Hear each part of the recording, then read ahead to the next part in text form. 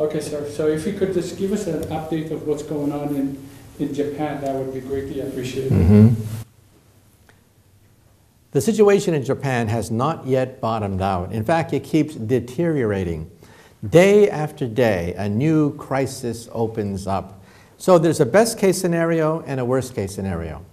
The best case scenario is that perhaps they can stabilize the cores by putting water over them continually. In other words, we got to get the pumps going. We got to make sure that we have automated pumps that continually bathe the fuel rods in water, and that in principle could end the accident. But that's not what's happening now. What's happening now is the accident is almost in free fall. At some point, if the workers have to evacuate, then the accident is in free fall. It means that no one is putting water on top of the cores. It means that in a full-scale evacuation, we'll have 3 simultaneous meltdowns, and the accident could be way beyond that of Chernobyl. So to understand step by step what happened, think of it this way. Let's say you're in a car, driving a car, and suddenly it surges out of control. That's like the earthquake. Well, you hit the brakes, right? But the brakes don't work because the tsunami went over the wall of the reactor. The wall was about 15 feet tall. The wave was 25 feet tall. The generators were in the basement, and the basement got flooded immediately, shorted out the generators, and lost all power as a consequence. So your car's out of control. You hit the brakes, nothing happens. You're out of control. Then the radiator starts to heat up, and the radiator explodes. That's the hydrogen gas explosion. In those 3 reactors, we literally blew the containment structure to bits with a hydrogen gas explosion created by zirconium metal coming in contact with hot water. So zirconium water reaction will generate hydrogen gas. It exploded, blowing the tops off the reactors. So your car is out of control. You hit the brakes, nothing happens. The radiator blows up. Now you find out that the gas tank could explode. That's the core of the reactor itself. That is the worst case scenario, when the core containing 100 tons of uranium dioxide goes up in smoke. So your gas tank is about to explode. So what do? You run the car into a river.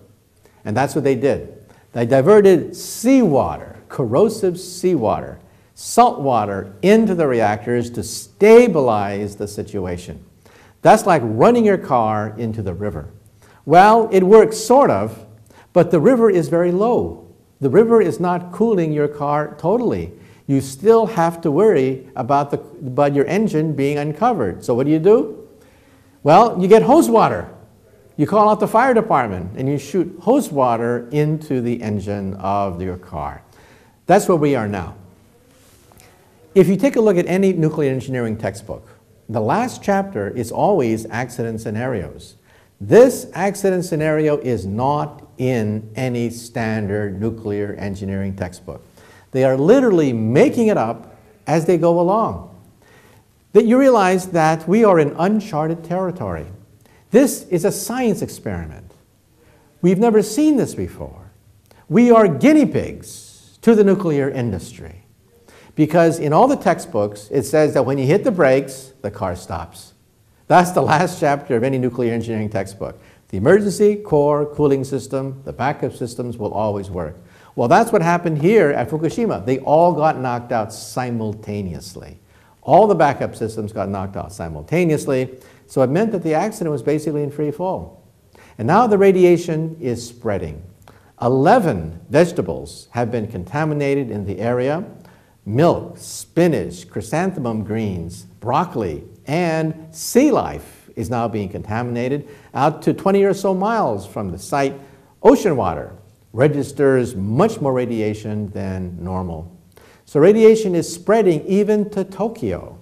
Tokyo has several times the level that is considered normal. As a consequence, at one point, infants were warned by the government, parents were warned not to have their infants drink the water. That's causing a run on water in Tokyo. If you go to Tokyo, the grocery shelves are almost all bare. People are hoarding food, they're hoarding water, and electricity is rationed.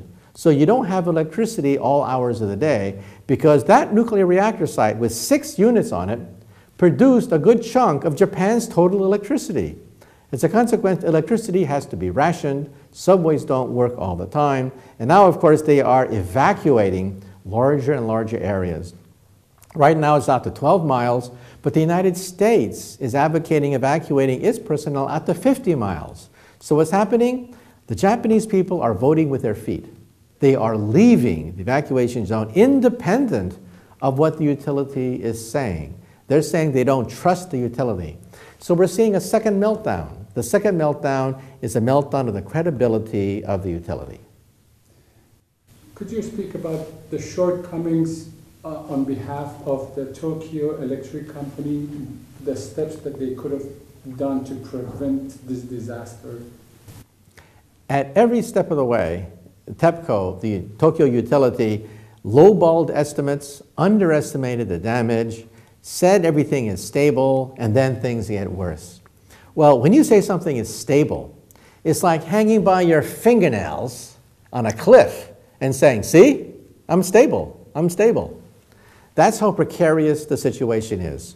They made several mistakes. First, design errors. They should have had a tsunami wall much greater than 15 feet. They should not have put the generators in the basement.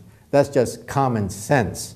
Second of all, when the generators and the pumps got shorted out by the wave, they should have exercised the seawater option a lot earlier. We now know there's core damage. 70% core damage in Unit 1, 33% core damage in Unit 2. We don't even know how much core damage there is in Unit 3, but Unit 3 contains plutonium. It is the only unit containing plutonium, and we suspect there is a breach of containment in Unit 3, a crack.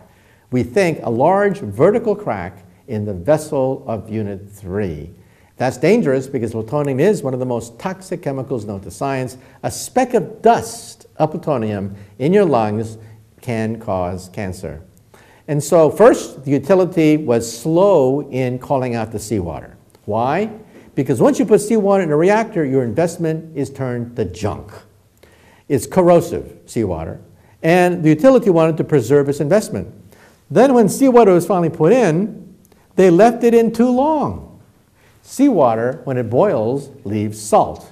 How much salt? 90,000 pounds worth of salt, we think, in the units. That gums up the control rods, impedes cooling of the rods, and that in turn could cause a hydrogen gas explosion. So at every step of the way, the utility is late in terms of understanding the severity of the crisis.